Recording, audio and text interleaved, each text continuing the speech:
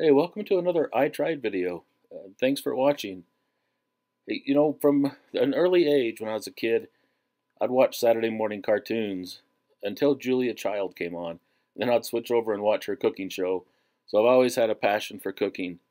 And when my good friend and neighbor Larry offered me this barrel and offered to help me build a barbecue grill out of it, I jumped at the chance.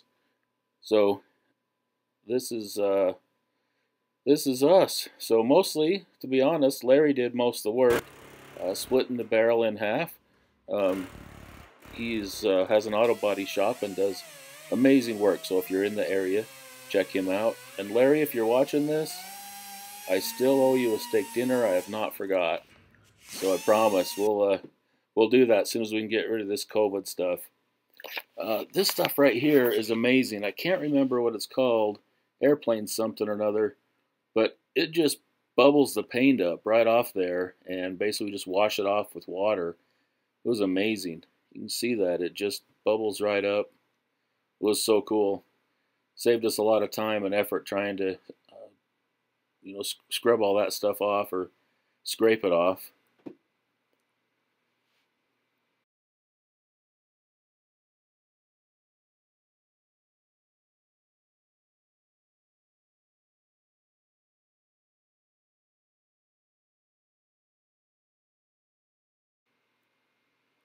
These barrels are from a rodeo. The town I live is pretty famous for a rodeo.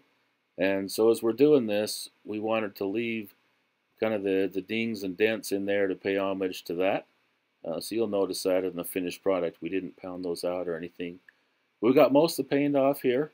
We'll do a little bit of scraping and me trying to scrape and hold the phone at the same time. It didn't work very well. And then this we uh, we're buffing some of that off there and getting rid of some of that underlying rust. And got this one just about done, and then there's another half. We'll get that one going as well. And there's the tool there. Also tell you, these little clips I made, I didn't intend for this to be used on YouTube. I was making them for my friend Scott. So I'm just kind of explaining the process to him and little clips of what we're doing of when I can film. A lot of times I was, needed to be working and helping, so I didn't get to film everything. But this is an old Camp Chef, and we're taking the legs off of it. And we're going to use the legs for this barrel on this new grill. So we got those getting welded in place. And right here, cutting a trapdoor in the bottom. So it'll be an easy clean out. We can get rid of the ashes.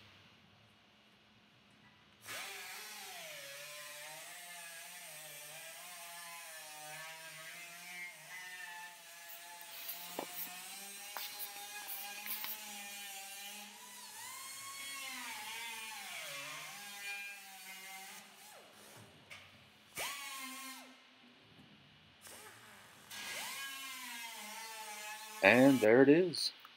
Got the hole. And I thought it'd be cool to see what it looked like through the welding helmet. So anyway, I thought it was pretty cool.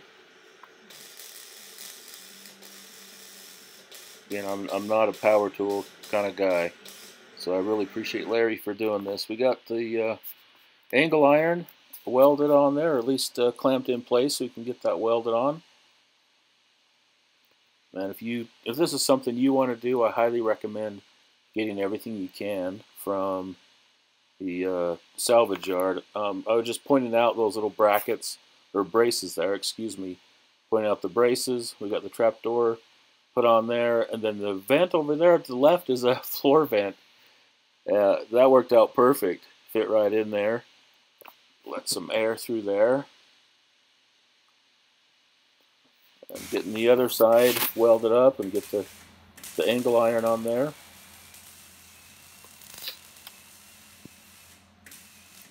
And we'll be able to put those two pieces together and weld the hinges on.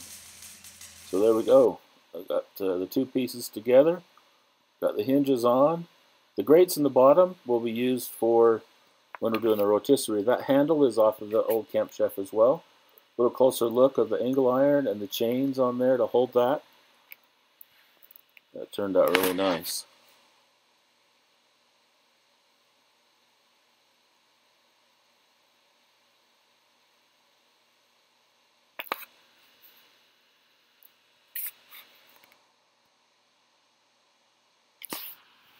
We got that other vent there. That was off of my old Camp Chef as well.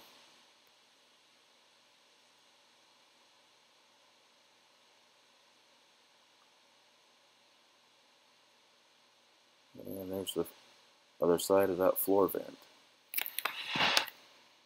Or a register, maybe that's the official name. We got the rotisserie mounted on there now. You can see that on the side. And there's the grill surface. We made those out of that rolled steel. And then this is going to be where the charcoal goes on. So we're just cutting that piece out.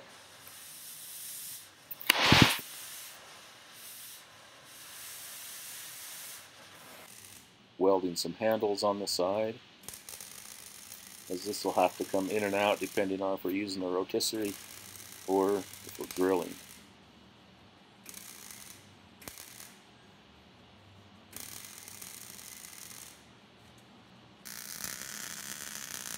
And I put some clamps on the side to clamp this thing down. Oh, this is in the paint booth.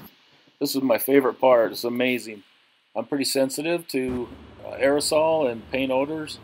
So we're in his paint booth and it's just sucking all the fumes up. It was incredible. It was way cool. Loved painting that. Again, sorry I wasn't able to film that process, but there's the finished product. Kind of do a walk around here. Turned out pretty good. You can see some of the dents that we left in there from when that was used in the rodeo.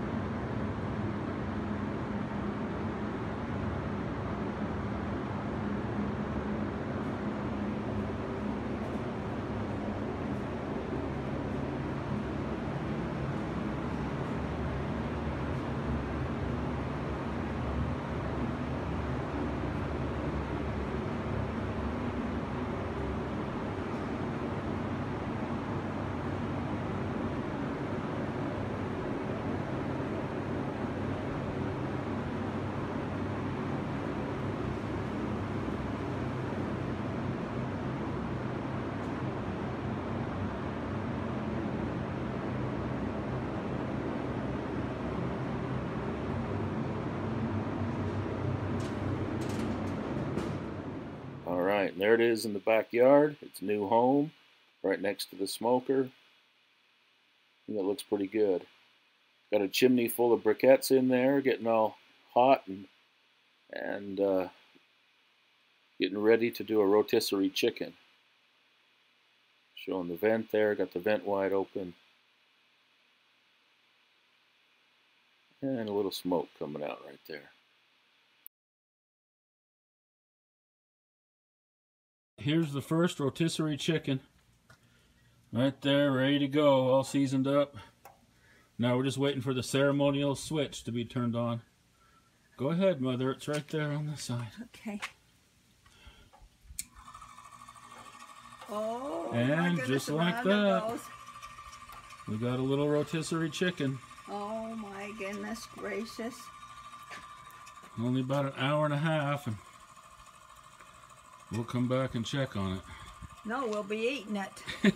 It's been about an hour. I've added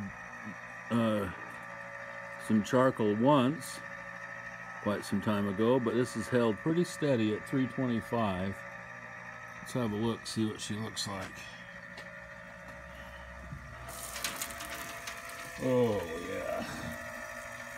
Dude, that looks just absolutely gorgeous.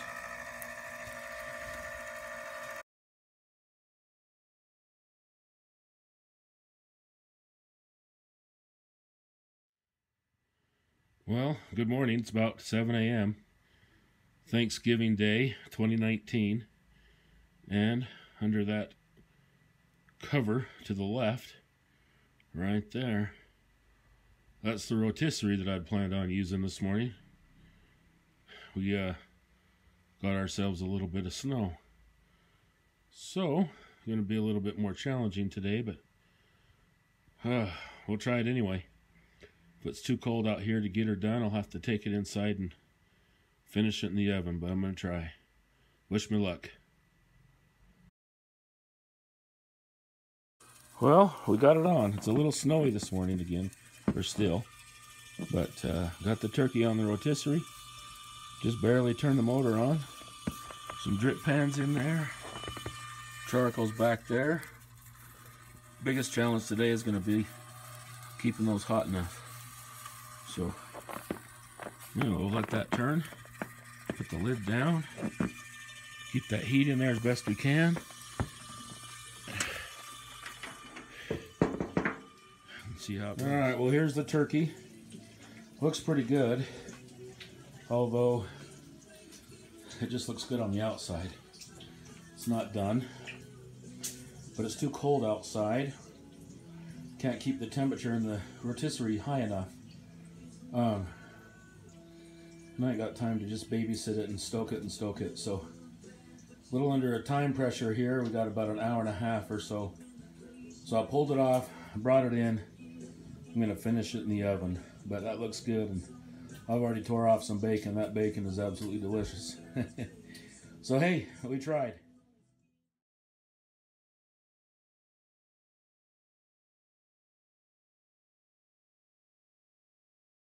Alright, and there's the last thing I've grilled on here just recently. Some burgers and vegetables. Again, thanks for watching. Please subscribe, share, and submit your videos so we can see what you're up to.